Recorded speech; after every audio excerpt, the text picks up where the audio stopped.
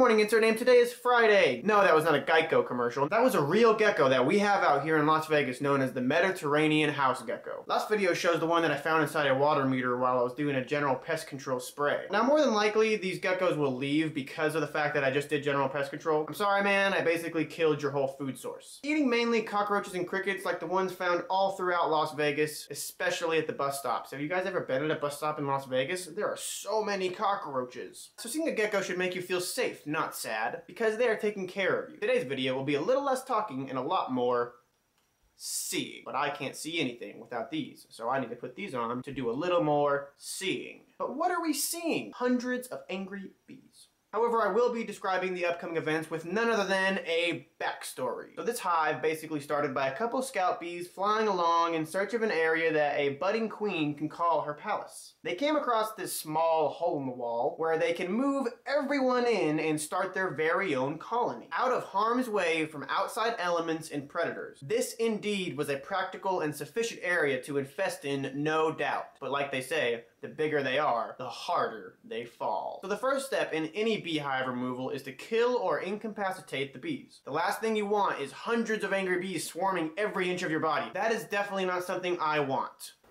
Oh, you little...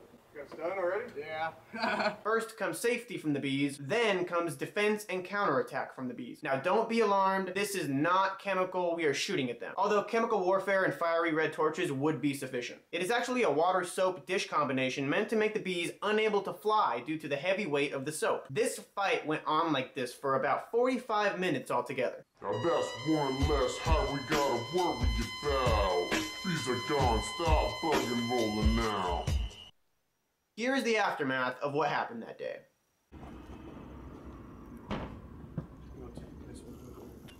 This is the result of the bee job done today. Where's that a live bee at? Oh. He's a survivor. Over here. Not for long. Here's some honeycomb. Very honeyish stuff. Ooh, you can hear it. Hear it? Gooey, gooey. These are the larvae, and they're actually still moving. Oh, nice. See if we can pick one up. Kind of destroying them with this huge spatula. These survivors, they don't move much.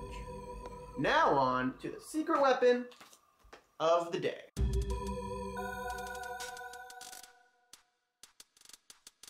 Today's secret weapon of the day goes out to all those spiders who use their webs wisely and not like a can of silly string. Let me find my page here. There we go. The orb weaver spider is known for creating large, intricate webs that can be feet in length. I'm talking about 1 foot to 2 feet to 3 feet to across a room long. Why? The bigger your web, the more you catch. But what makes the use of their web so interesting is that the orb weaver knows better when it comes to consuming venomous insects. For example, the bee. It will be spun in silk, so that way when it's consumed, the bee will not be able to sting the orb weaver while it's eating it. I mean, nobody wants injections of venom inside them while they're trying to enjoy their dinner. Now, let's answer the question of the day. Are ants and bees in the same family?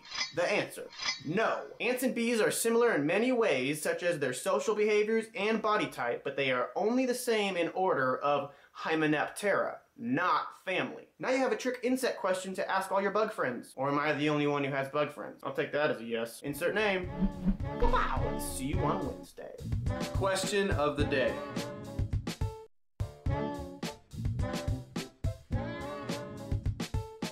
If you like the vlog or you have comments or ideas about future vlogs, drop me a comment in the comment below and I will try to answer them, or I will try to put them in the video or use them, or anything I can really do to make this show better.